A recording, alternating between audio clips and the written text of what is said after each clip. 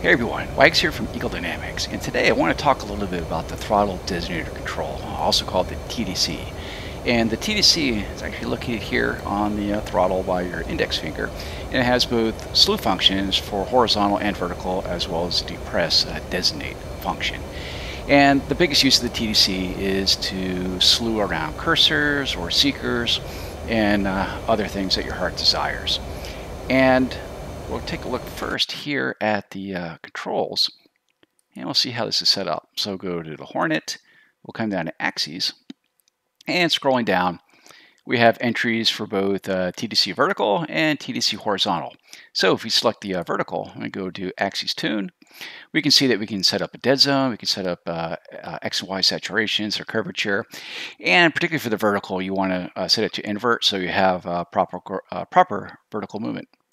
And coming back out, we'll go to horizontal, tune, and we see that most of these are duplicated except the invert is not set up.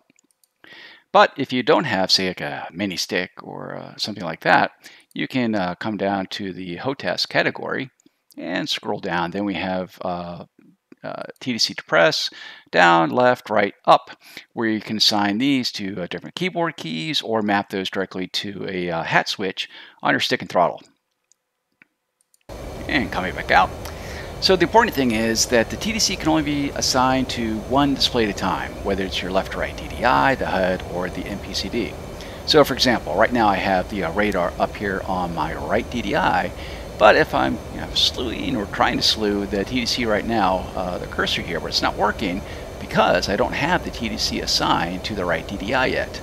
So to do so, what I'll do is I'll go right on the sensor control switch, which is actually located right here on the real stick.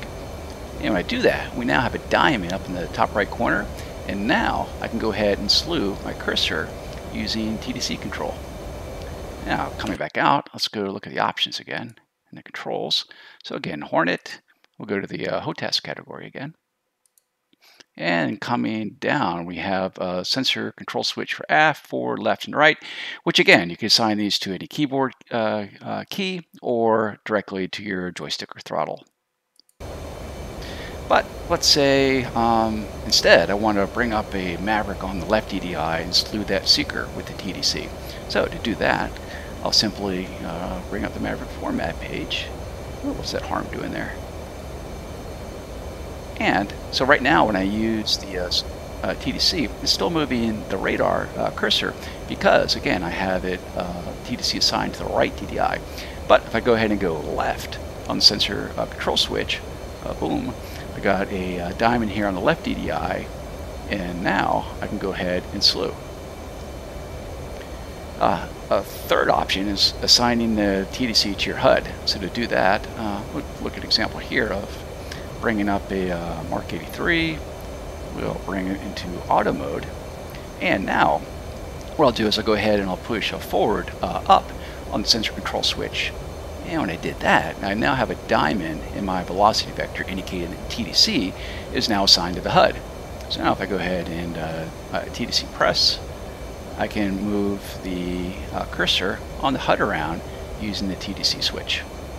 And later on, there'll be some examples where you can go down on the sensor control switch to the MPCD and assign it to the there, and allow you to move cursors around. I think in the SA page. So anyhow, folks, that's a little look at basic functionality of the TDC in the game. I hope you enjoyed it, and I'll see you next time. Thanks.